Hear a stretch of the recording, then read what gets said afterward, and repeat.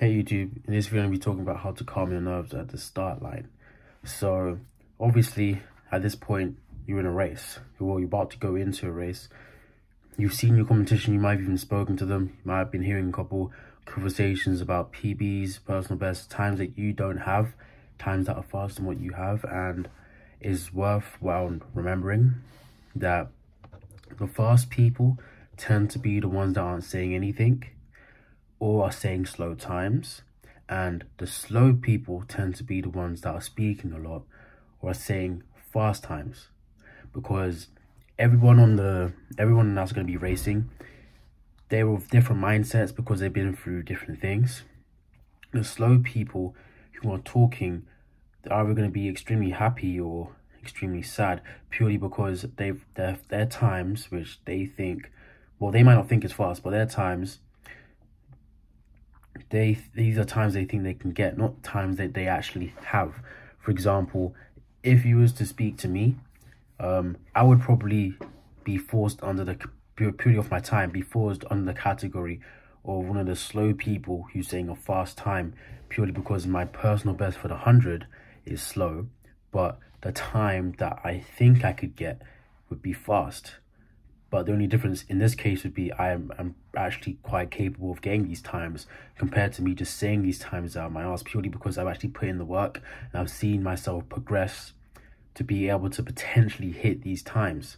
Whilst other slow people, but I would be personally, if I was actually in that situation, humble, purely because I don't know the rest of the field. Someone might be faster than me and I might not get those times. But other slow people, because they've been putting a lot of work, because that tends to be the reason why they're slow. They put in a lot of work, but the work they're putting in tends to be in the wrong direction. And they might not have time trialed themselves, or they time trialed themselves inaccurately. So they believe that these times that they're saying, they're actually able to replicate. But for various reasons such as that, they're going to say fast times and be very happy because these are times faster than their PBs. So for them, this is like, I just need to run and I get a PB. They get the adrenaline rush, regardless of if they win or lose. Whilst the fast people, they're obviously much closer to their genetic limits than the slow people are. Maybe not by much, but they're much closer, or they're much closer specifically to blockages where they've peaked and they have to get over this block where they just don't improve. They're quite close to that, or they think they've already reached it. So what they're going to do, or they may just come back from an injury. So what they're going to do is they're going to tell you that they're all right speed, they might be fast, but I'm not as fast as I used to be, or whatever lie they say. Whether it's a lie or not, it's still to be determined, but they're going to underestimate themselves purely because, unlike the slow people, these are people who are most likely going up against people that are like second at least faster than they are, or maybe 0.5 seconds.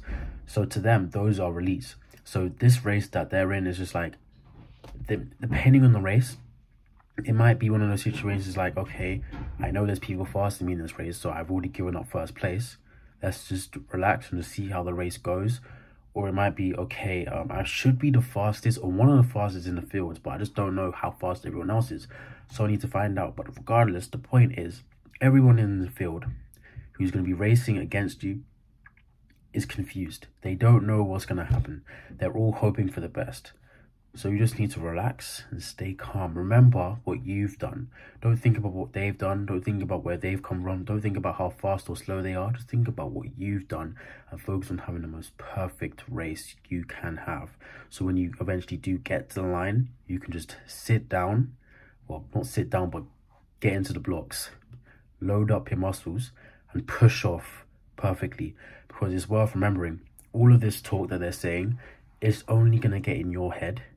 And it's going to distract you before the gun goes off. You don't want that. What you want is for you to just go to the blocks. Don't care whether you win or lose. And just hit a gun and explode off. Because that's the easiest way for you to get into the flow state. And if you really want to perform at your best, you need to enter your flow state. So you need to not care about what everyone else is saying and only care about you. That's it. That's the only focus. If you really want to relax your nerves, only focus on you. Now that is out of the way, now that we've got that done, now let's actually look at some other methods we can do to relax our nerves on the line. So like I said before, it's worth remembering about how much work you put in. Just remember, like, think about your PBs in the gym, think about improvements in your form, think about how your plyometrics have progressed. Maybe you could only broad jump a meter, now you could broad jump 2, for example, or something like that. Because plyometrics, specifically plyometrics, you are actually basically able to see a direct correlation directly pushed into your sprinting. So seeing improvements in plyometrics should be giving you a boost, saying, yeah, I can do this, I'm going to perform good. Because whilst everyone else is saying what they're saying, it doesn't matter. You only care about you. You just want to beat your personal best, which is why the slow people generally tend to be having a fun time on the line, purely because as long as the times that they go on the time trials they've done is fairly accurate, they're going to get a PB regardless. So you just want to focus on you, remember what you've done, and just be like, okay, I've done the work. Now I can actually go on the line, sprint my 100, 200, or 400, or whatever race, and perform well. Maybe it was a 60 as well. And perform, do well, and get a new PB. Maybe even get on the leaderboards for whatever country you were in. Other than that, it's just meditation. Just stay relaxed. Meditate before you, whilst you hear these conversations, meditate. Before you hear these conversations, meditate. Whilst you're walking to the line, meditate. Whilst you're at the line, do some breathing. You know, breathe in. What I like to do myself is I'll get into the blocks and I'll look down, and then I'll breathe in, then I'll breathe out. Then I'll breathe in again, and then if I hear set, I'll go up and breathe out. If I don't hear set, I'll breathe out again. And if I hear set, I'll breathe in quickly. That for me, it's just quickly breathe in and hear set and rise. And just remember, maintain form.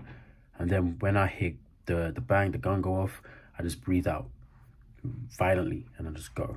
And as long as you do that, what's going to end up happening is your mind's probably most likely just going to empty, because you've been relaxed from before, and now you're at the line, you're relaxed. This is it, with no one speaking, it's pure silence. The easiest point to relax at is at the line, because you'll be trying to think a bunch of things, but don't let that happen. Just breathe in, breathe out, go. If you like my video, like the video, let me know in the comments section below. Check the description, because anything I forget to say in the video, I always put in the description. And if you like my content, subscribe. Helps the channel out a lot. I post every 2 days at 1 PM Greenwich Mean Time. If you don't know when that is, just hit the bell and then you'll be notified instantly.